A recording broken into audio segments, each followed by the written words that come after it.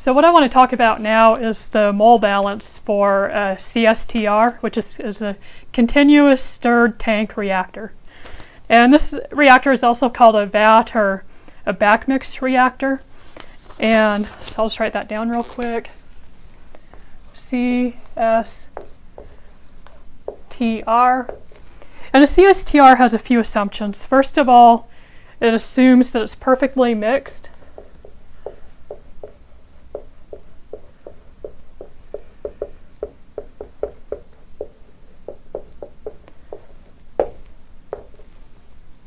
And it also assumes that it's operated at steady state. So there's no dependence on concentration or no time dependence on concentration or temperature and stuff like that. So steady state. So then if I write down the general mole balance equation that I derived in a previous video, I'll get this. So this is the general mole balance. So Fj naught minus Fj, so whatever's flowing in minus whatever's flowing out, plus what you're generating inside the reactor.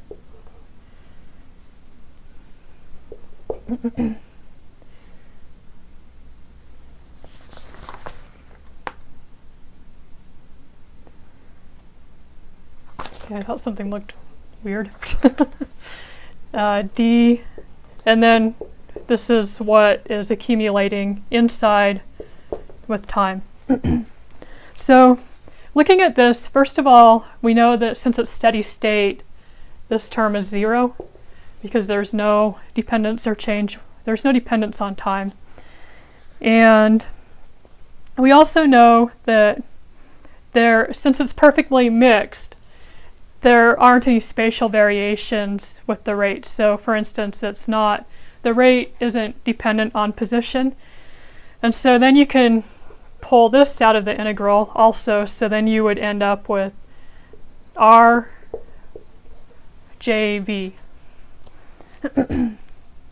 So then you can rewrite this equation. So Fj naught minus Fj plus RJV equals 0.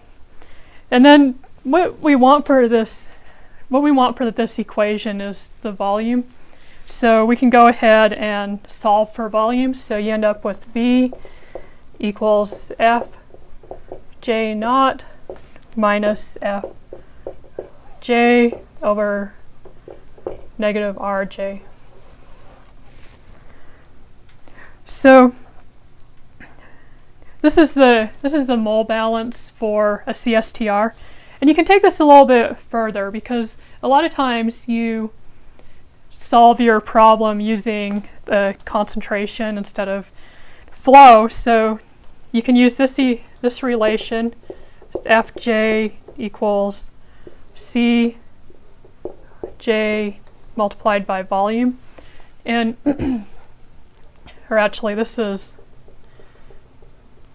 not volume, this is the volumetric flow rate.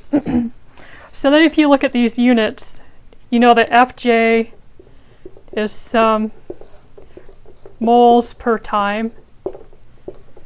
You know that Cj is moles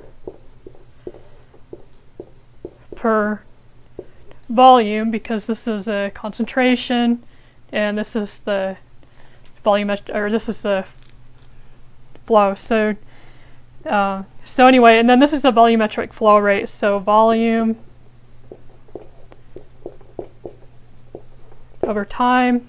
So then volume cancels out. So you end up with moles per time. So you can see that this works out. So then you can go ahead and plug this